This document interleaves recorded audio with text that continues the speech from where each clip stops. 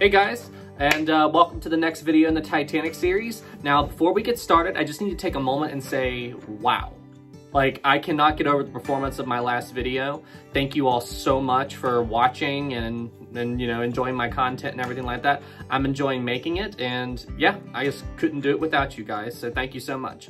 And as always, for this next video, please hit that like button, please subscribe, and yeah, and now let's get into the video. All right, so this video is going to cover a little tiny tidbit of Titanic history that not a lot of people know. You see mentions of him here and there in like the featured films like A Night to Remember and the James Cameron Titanic film, but it's a man by the name of Charles Joughin. And Charles Joughin was the chief baker on board the RMS Titanic. And he survived the sinking in a very, very odd way. The man we are talking about is named Charles Joughin. He boarded the Titanic in Belfast and was going to be the head baker on board the ship during her maiden voyage to America.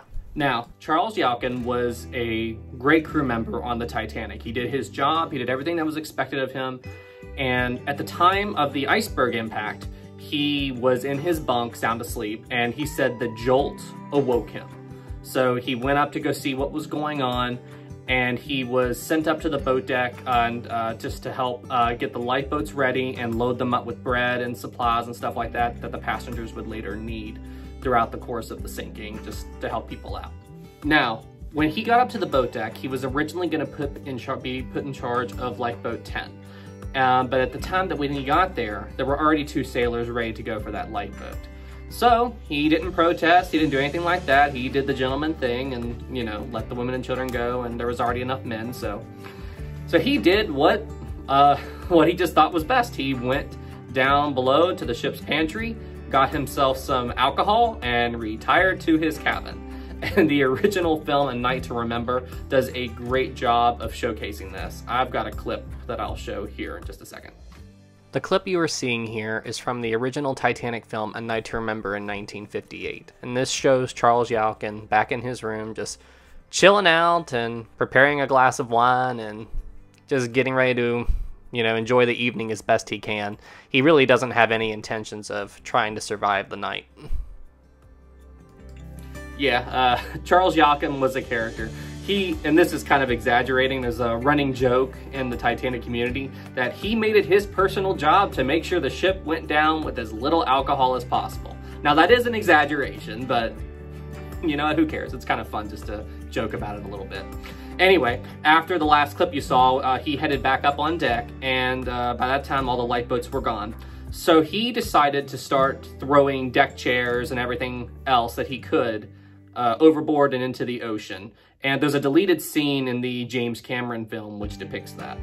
This is the deleted scene from the James Cameron movie, and as you can see, Charles Joughin hard at work throwing deck chairs and everything else he can into the ocean before the ship sinks. And of course, he has to take a drink of alcohol in this shot as well, just so we know who he is.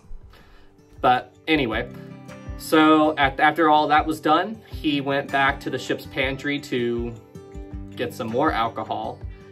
And that's where a really, really interesting piece of evidence from how the Titanic sank came into being.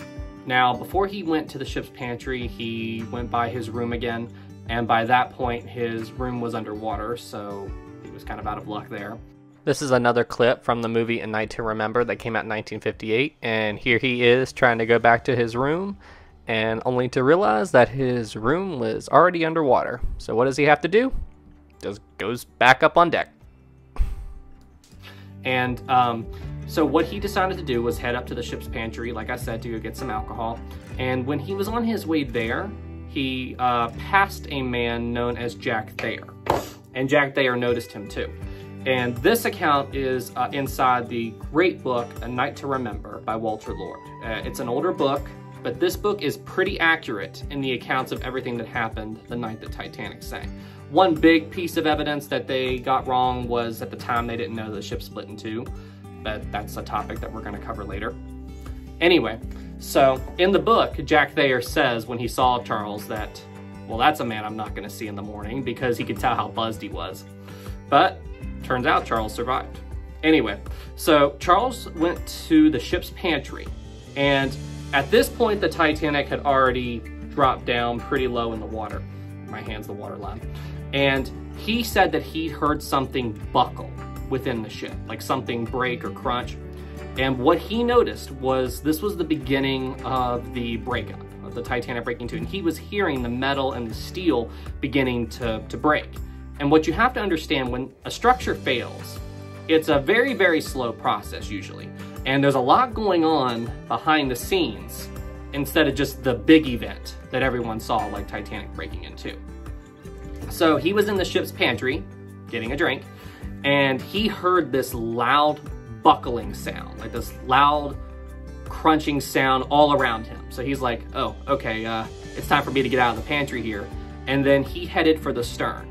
And it's a little bit hit and miss as to where exactly he was, but it's most likely that he was located right around here in this small point in between the front and the back of the ship. This is the sinking animation from the Titanic Honor and Glory team, and as you can see from this animation, the Titanic rolled over on her side during her final moments, and this right here impacted what Charles Joughin would do next. So, as you saw from that last animation from the incredible team at Titanic Honor and Glory, once again, I highly recommend you go check out their channel. The ship was more or less on her side like this during the final plunge after the breakup and everything. And what Charles said in like one of the testimonies is that he climbed onto the side of the ship right around here, like on the wall. So the ship is completely vertical at this point and he's right around here. And he said that as the stern went down and rose up, he just walked up the hull, like walking on top of windows and portholes until the Titanic just slipped beneath the surface and disappeared. And I don't really know how true this is, but he says that he stepped off the ship and didn't get his hair wet. And now here's the other little tidbit as to how being drunk saved him. He was in that water for 2 hours. And he said when he survived and they picked him up, he said that he barely felt the cold. And that was probably because of all the alcohol he drank. So the kind of the running theory is that the alcohol made him so numb or warmed him up or something that the cold water didn't affect him like it affected everybody else. The average life expectancy in water that cold is about 10 to 15 minutes. And he was swimming around for 2 hours before a lifeboat picked him up. All right, guys. Well, now you know a little tiny tidbit of Titanic history about how being drunk saved a man's life as the Titanic was sinking. And yeah, I hope you really enjoyed this. I've really enjoyed making these videos and everything. And hey, once again, thank you all so much for everything you're doing for me and my channel. I really appreciate it. And as always, hit that like button, hit that subscribe button, and yeah, I'm going to keep making more videos like this and do them as much and as often as I can. Anyway, guys, thank you so much for watching, and I'll see you next time.